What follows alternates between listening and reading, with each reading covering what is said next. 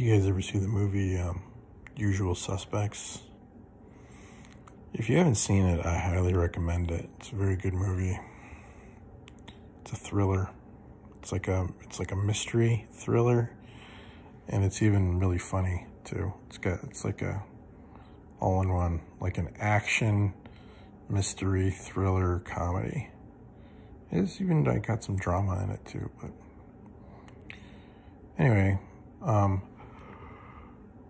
I was thinking about, for those of you who have seen the movie, then you'll know what I'm talking about. For those of you who haven't, then I'm going to be ruining a portion of it, but I'm not ruining the big, like, it's got a surprise ending, so I'm not going to ruin that. But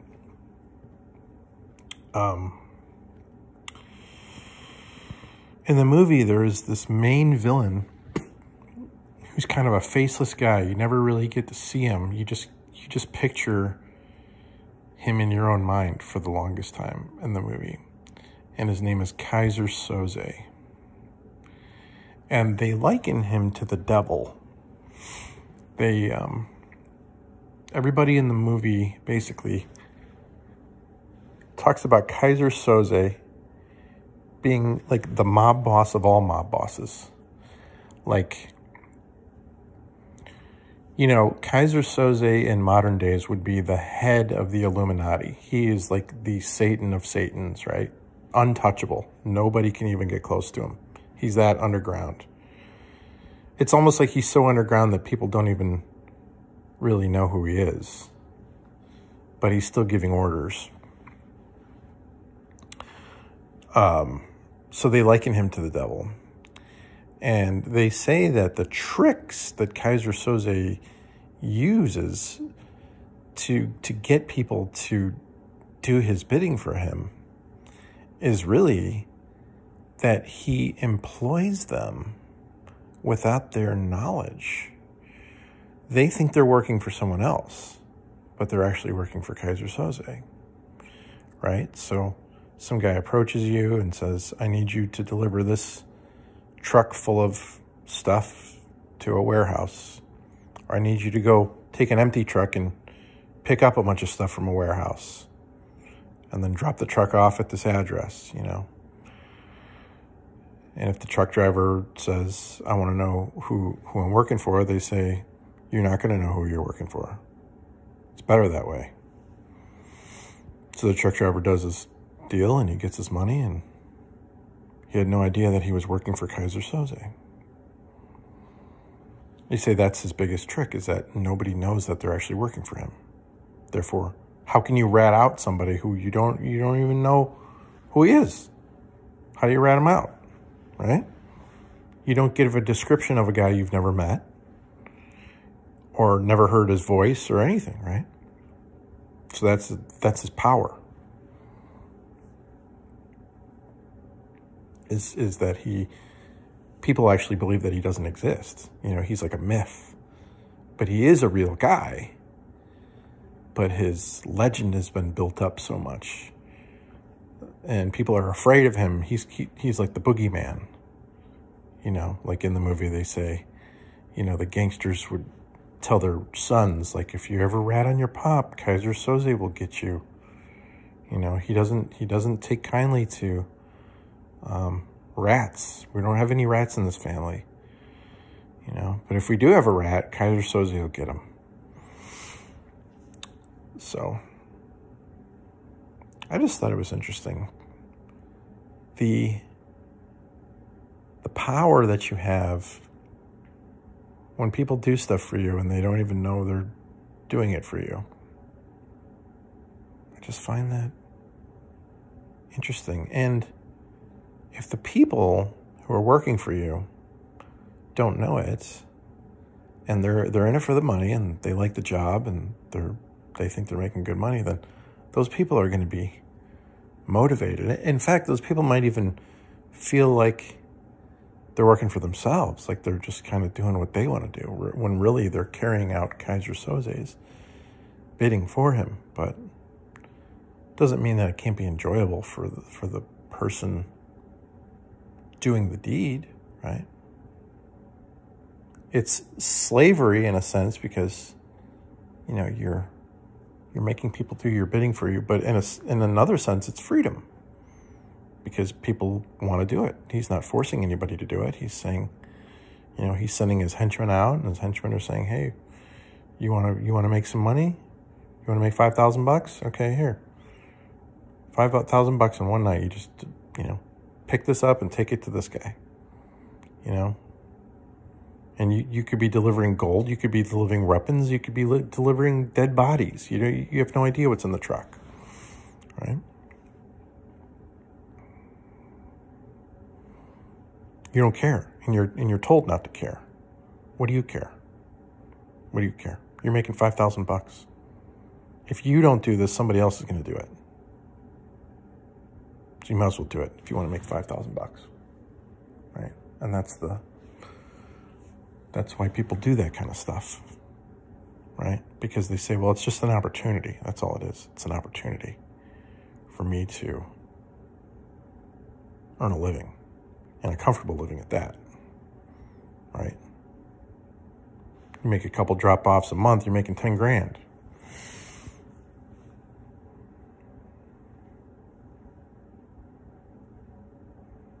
It's willful ignorance is what it is. I think a lot of us do that, to be honest with you. Right? You work at your job. Your job is, you don't necessarily like your job, but you need the money. Maybe the policies of your company are hurting the customers, but you say, well, that's not my fault, That's the policymakers. I'm just carrying out the policy of the policymakers, President of the company told me to do X, so I did it. And if I didn't do it, somebody else would step up and do it. So I might as well, since I have to make a living, I might as well do that thing.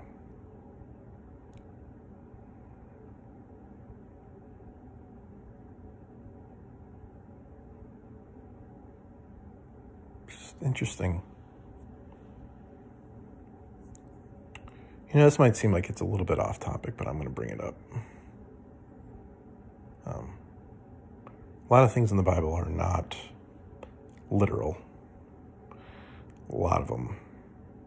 I would almost venture to say the vast majority of the Bible is not literal. I would definitely say that. The vast majority of it is not literal. Like you take the mark of the beast, for example. The classic interpretation of the mark of the beast is a literal mark, right? What happens in the end times, according to the book of Revelation, the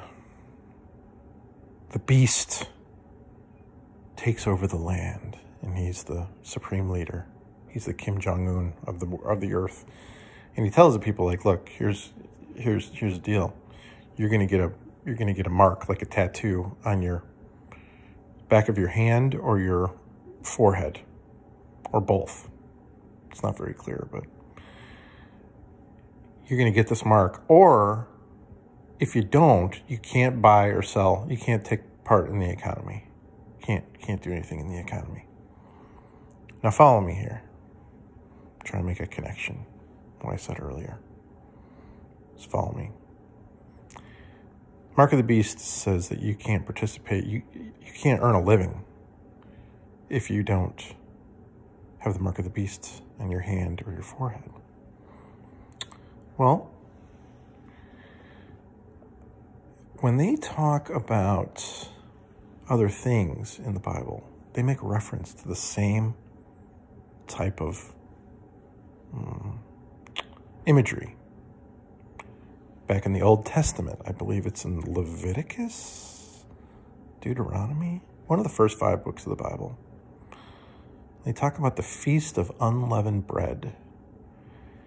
And Moses is writing down what God's saying, and God says to Moses, he says, the Feast of Unleavened Bread, let this serve as a mark on your hand and a reminder on your forehead that the Lord delivered you out of Egypt. He delivered you from slavery out of Egypt, brought you into the promised land. Is that a coincidence, you think, that that would be a mark on your hand and your forehead? And then that exact imagery was repeated again in the Revelation? I don't think so. I don't think so. I don't think that is a accident or a coincidence. And most Bible scholars believe that what God was saying in Leviticus, the way that they wrote back then, the poetry that they used, the context of what they wrote was, they would say a mark on your hand, which would indicate your deeds, the things that you would do, right? You do things with your hands. You work with your hands. You do a lot of things with your hands, right? You can hurt people with your hands. You can help people with your hands. And what about your forehead? That's your attitude, your mindset, your belief system. And this is after the Jews had been delivered from Egypt. So God said to Moses, like, let the feast of unleavened bread serve as a mark on your hand and a reminder on your forehead that the Lord loves you and cares about you and delivered you from slavery in Egypt. So in other words, everything you do, everything you think about, that's what the Feast of Unleavened Bread is for. It's to remind you who you are. You're God's people. You behave in a certain way. There's certain things that you don't do. You're committed to helping others. You're committed to not being selfish or evil to others. You're committed to doing good deeds, right? And then we have this sort of antithesis of this in the book of Revelation, where it's not a mark of God on your hand or your forehead. It's the mark of the beast on your hand and your forehead. I find that interesting. Of all the places on your body, it could be on your foot, your knee, your stomach, your back, your elbow. But it's on the back of your hand. It's on your forehead. So do you think maybe it would make more sense that those whose deeds are evil and those whose mindsets are evil, those are the ones with the true mark of the beast, not because you got a stupid tattoo on your hand or on your, it's not a literal mark. Right? And think about what it says. You can't participate in this economy in the end times unless you have the mark of the beast. So what does that mean? Well, it basically means that if you don't do evil deeds, you ain't going to make no money, son. If you don't chisel off somebody else, then they're going to chisel off you, and you're going to end up broke. You're going to be at the bottom of the barrel. So the only way to get ahead in a dishonest world is to be more dishonest than everybody else, right?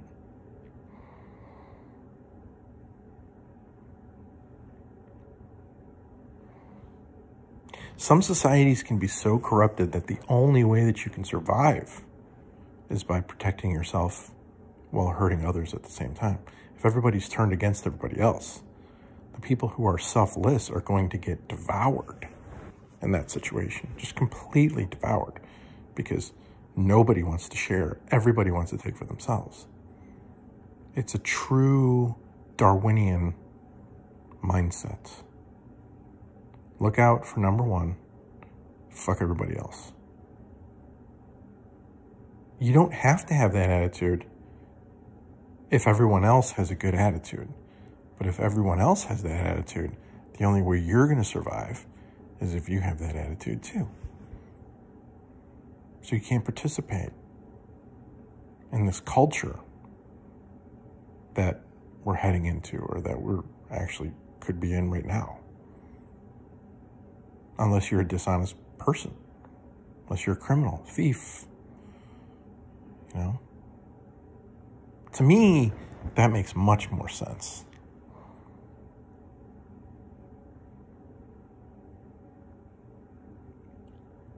And much like Kaiser Soze, you know, I don't care what you call the devil. I don't care. I don't care if you think the devil is a real guy. I don't care if you think he's just a spiritual force, or if the devil is symbolic just for our own selfish interests, which I tend to think that.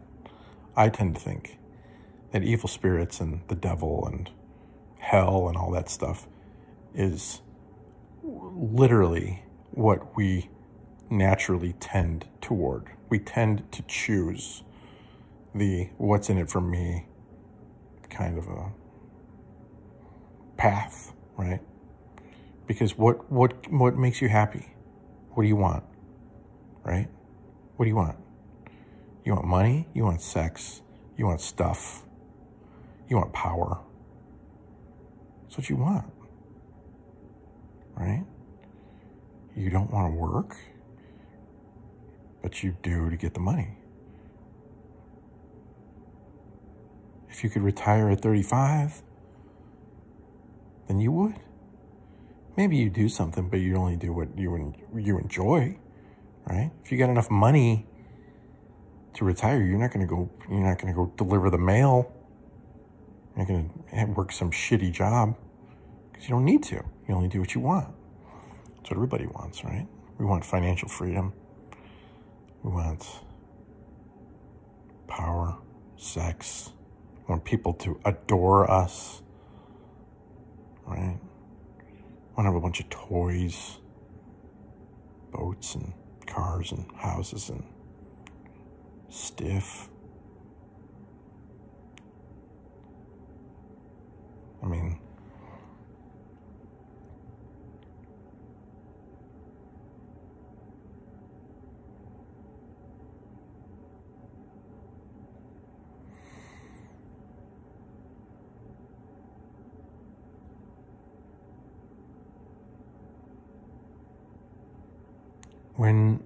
when you realize that stuff is,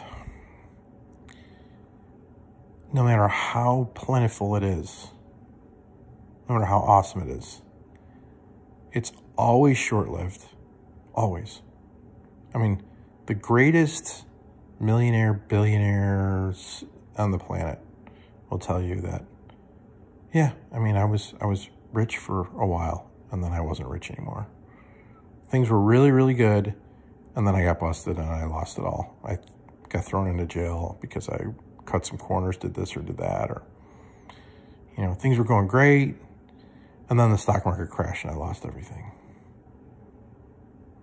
Or I lost 90% of it or whatever.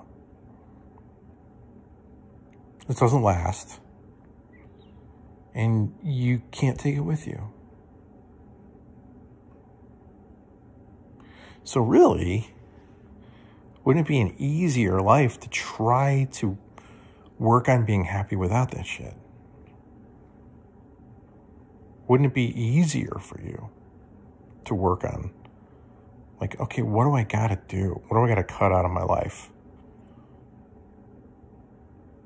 so I can actually be happy without $1 billion or $1 million or even $100,000? What do I got to cut out of my life? You know, maybe I don't need this, you know, giant house with extra bedrooms, or maybe I don't need this extra car. Maybe I don't need this and this and this. You know, do you own your stuff, or does your stuff own you?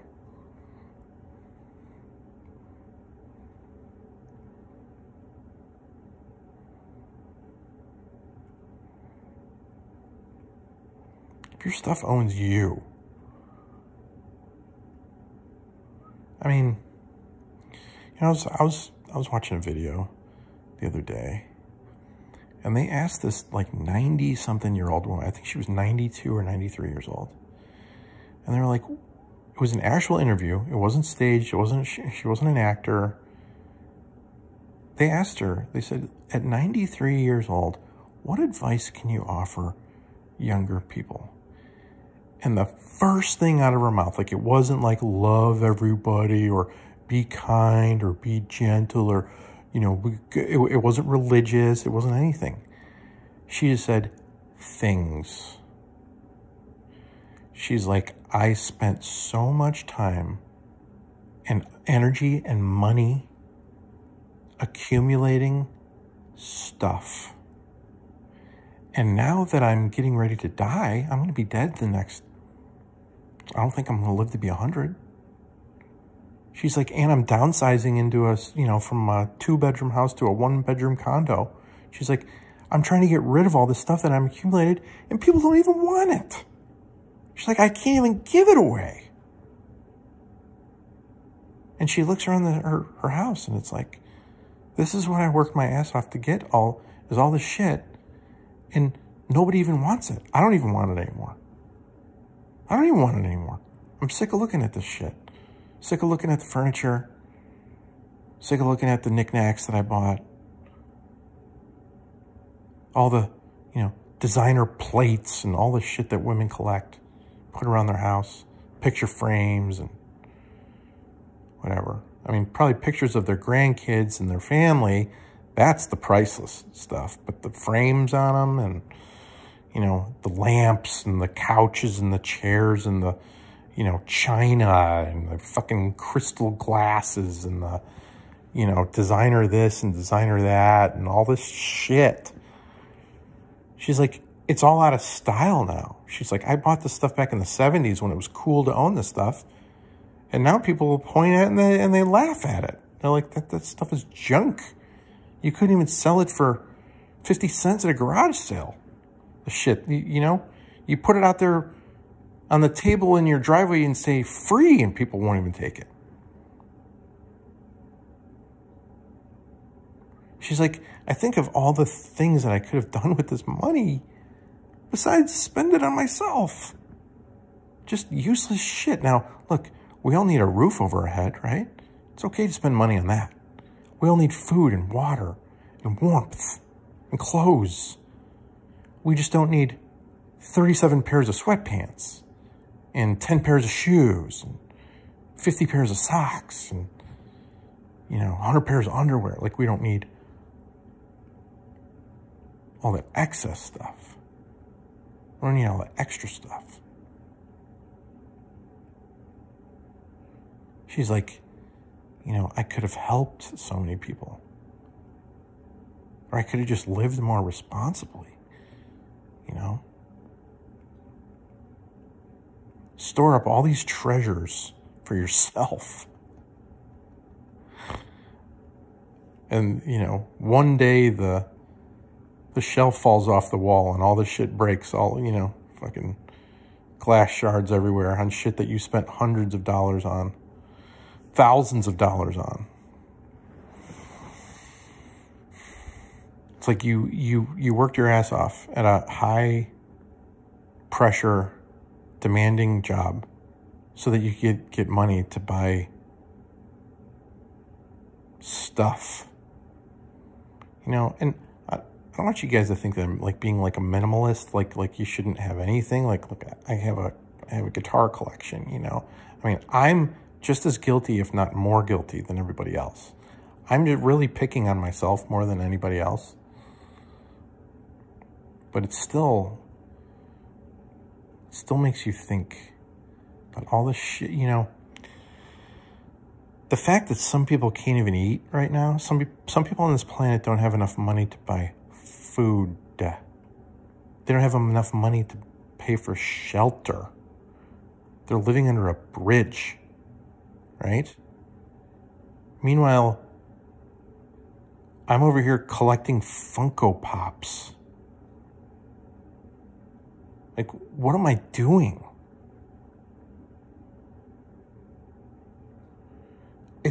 it's not my obligation to feed somebody, to clothe somebody, and to give somebody shelter. But it's like, I want to do it. Like, I wish my heart was just bigger than it is. I wish that I could, like, I want to volunteer. I think people should volunteer to help. I don't think you should be forced to help, like taxation and all that shit. But, we don't live in an ideal world, so taxation happens, and take the good with the bad. But I think the worst thing that taxation does, to be perfectly honest with you, the absolute worst thing it does is it makes you even more stingy than you would have been. Because the United Way calls you, or somebody else can, can you help feed my family? I don't, and you go, dude, they already take taxes out of my paycheck for you fuckers. They already take taxes out of my paycheck. They already put a gun to my head and made me pay the government a certain percentage of my paycheck. So just figure out how to get some of that money. Like that tends to be your attitude. Imagine if the government didn't tax any of your money. You got 100% of your money. Imagine that. I mean, everything would cost something, though. Every highway would be a toll road because somebody's got to pay for that shit. Every library, you'd have to pay money to check books out and stuff like that. So nothing would be for free. You call the cops, you call the fire department, they send you a bill after they respond, right? Because there's no taxpayer money to pay for that shit. So it would be an interesting world without taxes. But, when they have tax money and they supposedly do things with it to help the unfortunates of the world, you just wonder, how can we still have homeless people if the tax revenue is in the trillions? Like, does that really make any sense? Like, yeah, we gotta have infrastructure, and we gotta have a good military. Like, we gotta have that. But you're telling me after we pay for all that shit that we need to have, we still have enough money left over to fucking feed homeless people and like build like shelters for them and stuff? I'm not a socialist, I promise. I don't think that you should be forced to do that, but I think you should want to do that because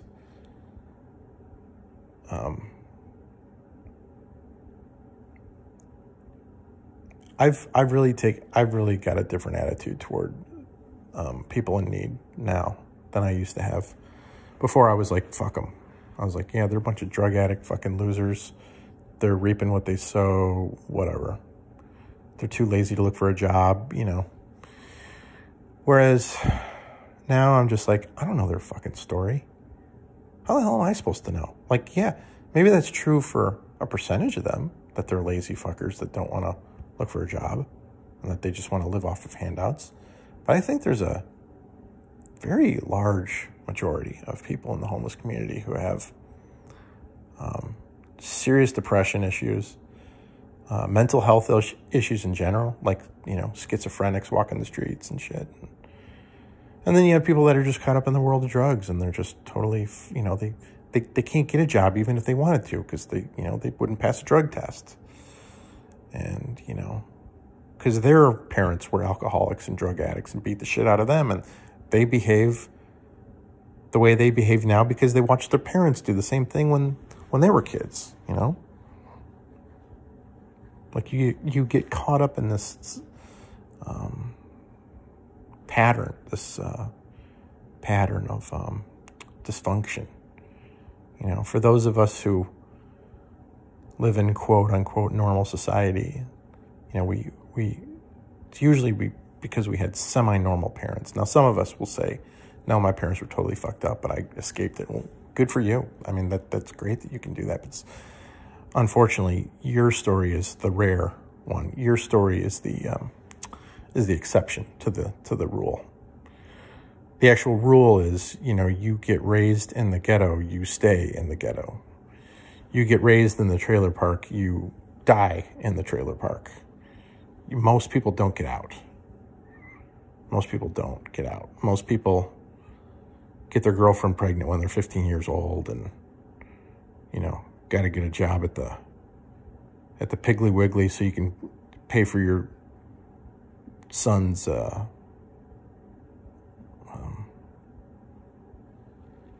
know,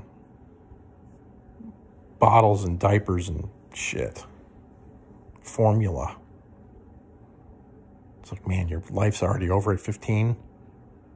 My life was just getting going at 15. I was just starting to learn guitar when I was 15 years old. You know, some of these low lives, I mean, I hate to refer them to that as that, but I mean, that's kind of what they are, you know. Living in these ghettos and these trailer parks and shit, they just don't know any better. Like, the normal thing to do is just have sex with some girl unprotected, you know, as soon as you hit puberty. And of course, you know, if the shit gets too real, then you just bail, right? You just go somewhere else. You abandon the mother of your child, and you abandon your child, and then the cycle just repeats itself all over again. Then that child grows up fatherless, surrounded by drugs in a trailer park, and he turns into a criminal by the time he's 10 years old, and just keeps going. And then he knocks somebody up 5 years later when he's 15. You know, it's just doesn't... It really wants to continue going in the direction that it's going in. It's got a lot of momentum in that direction. And like I said, some people escape, but it seems like the vast majority do not. So what I'm trying to say in a roundabout way is those people need help. They don't need money necessarily. You don't throw money at them because then they go buy crack rocks with it. But they need mentors and guides. They need people to help guide them out of that shit. And at the very least, you know, give them food. At the very least. Especially the children. Most especially the children. The children who were born into the situation that didn't ask for it, didn't even do a damn thing to deserve it. Children.